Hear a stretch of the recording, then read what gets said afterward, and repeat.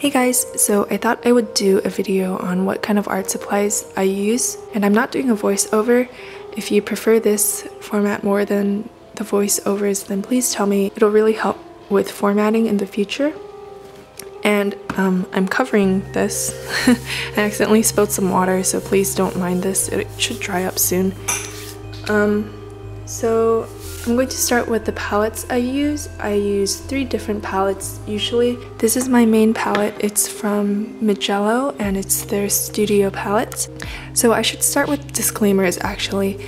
A lot of these art supplies that I have are either hand-me-downs from my parents or they are products that were sent to me for review. And I'm going to clear up a misunderstanding that a few of you seemed to have in my other video, but Avaiable isn't paying me to make these videos. They just send me a lot of products for me to try out, and they've never explicitly told me to make videos for them. I just willingly made the videos because I ended up really liking their watercolors and wanted to show you guys the watercolors as well. So yeah, please do not think that I'm trying to sell these products to you guys. All of the reviews that I've posted are my true actual opinions of those products, and it was just surprising to see people fighting about watercolors in my comments. It was kind of funny. Anyways, this is the main palette that I'll use. It's the studio palette from Avaiable, and they actually sent me this as a gift, which was really nice of them. This palette is made out of 3 parts. There's this section,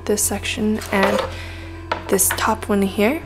This top one has all of my paints from Avaiable, or the main colors that I use, and these 2 bottom sections. This one has my specialty colors from Avaiable, usually colors that I don't use often or I don't want mixed in with those colors.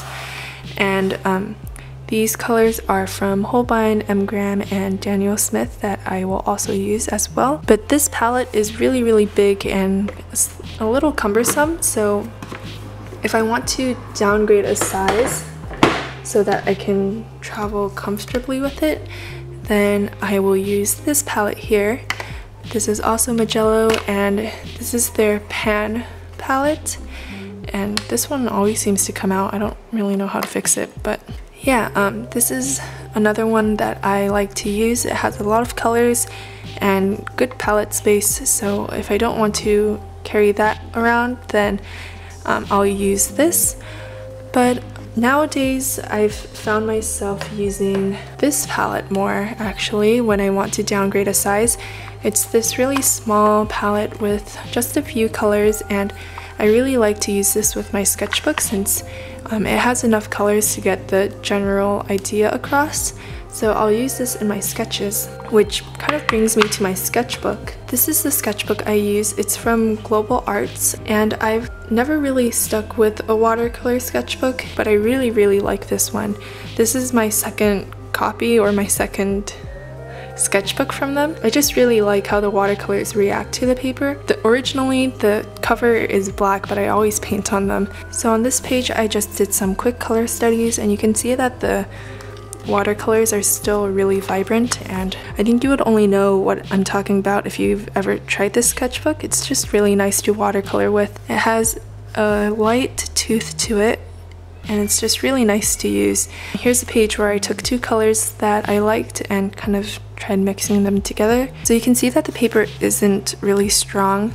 Like, I had tape here and it kind of damaged the paper when I took it off. It was masking tape too, so it really shouldn't have. And the paper's not really thick. It's not as thick as cardstock. It's a little thicker than regular printer paper.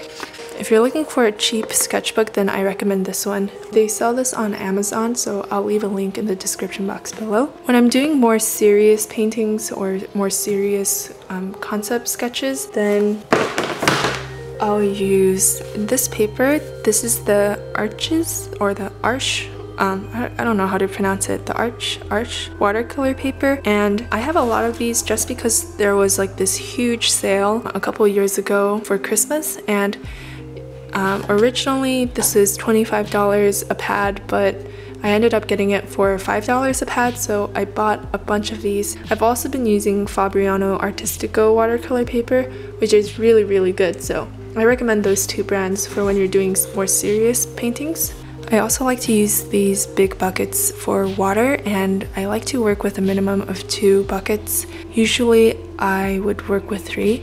I have this bucket where I keep all of my paintbrushes and pencils.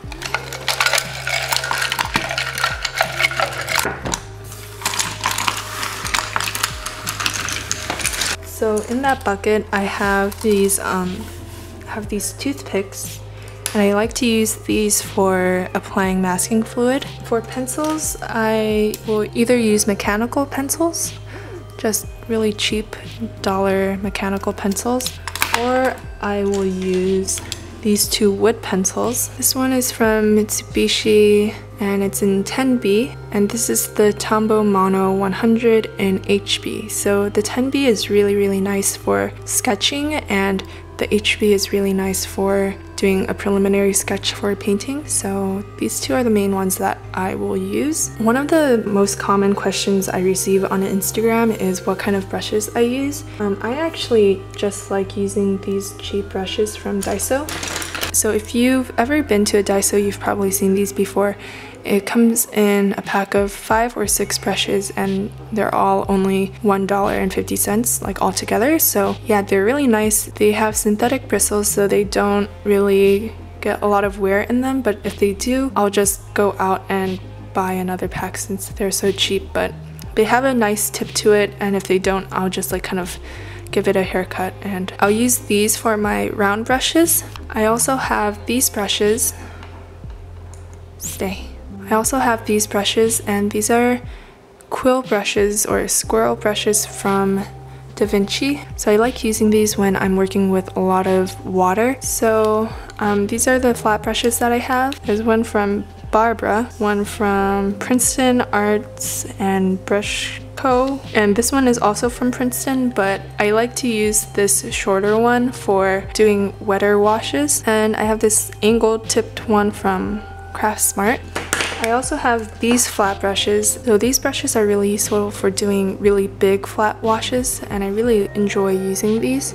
I don't know what these brands are, but maybe you guys can find them. They're really good for like cleaning your keyboard too. For miscellaneous brushes, I have this oval tipped brush from Princeton. I also have this brush, which I think is originally supposed to be used for calligraphy, but I like to use it for watercolors when I'm doing really wet washes. This was sent to me by Jet Pens, and this is really nice for doing precision work, like doing line art and stuff. So these are all the brushes and pencils that I'll use for my sketches. As for some miscellaneous products, I have this white ink, and this is from Daler-Rowney, and it's the acrylic artist's ink. I think this is pretty common, you can find it anywhere. And for masking fluid, I'll use this fine line masking fluid. It's nice because it comes with this really fine needle tip. I don't normally work directly from the needle tip because it's just kind of hard to control, but it's nice to have in some occasions. So yeah, you can find both of these on Amazon.